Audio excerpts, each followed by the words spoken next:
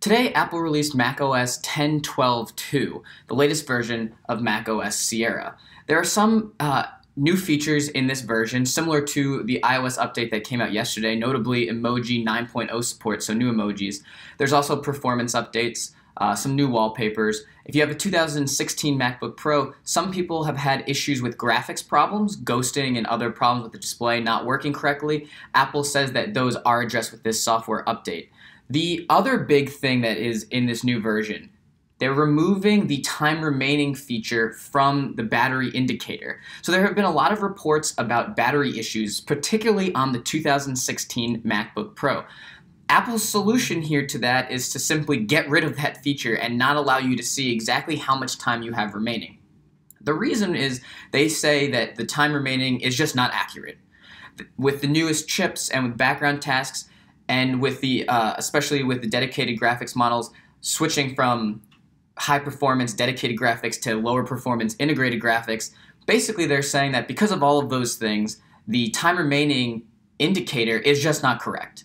So I've continued to read about the battery reports. It seems like a lot of it could have to do with initial Spotlight indexing, iCloud syncing, kind of initial software features that are running in the background that you might not be aware of.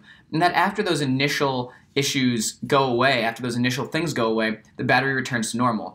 I've noticed that with my computer, 2016 MacBook Pro without Touch Bar, I noticed that it seems to have a lot of lag in terms of updating how much battery life I have remaining. So I might be doing something intensive and it drops the battery life down to 2.5 hours remaining.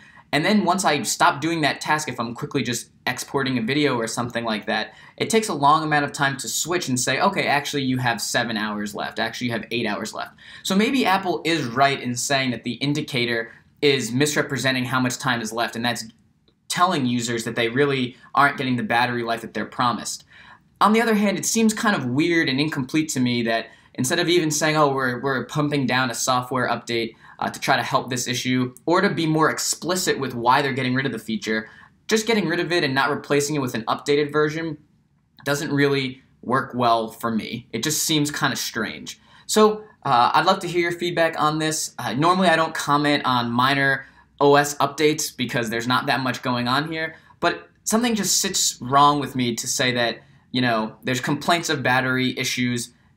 Apple's response is to kind of go behind, go in the shadows and just get rid of the time remaining. Seems kind of weird, so I'd love to hear your feedback. If you like this video, give it a thumbs up and make sure you click subscribe so all my latest videos come right to your YouTube homepage. Thanks for watching.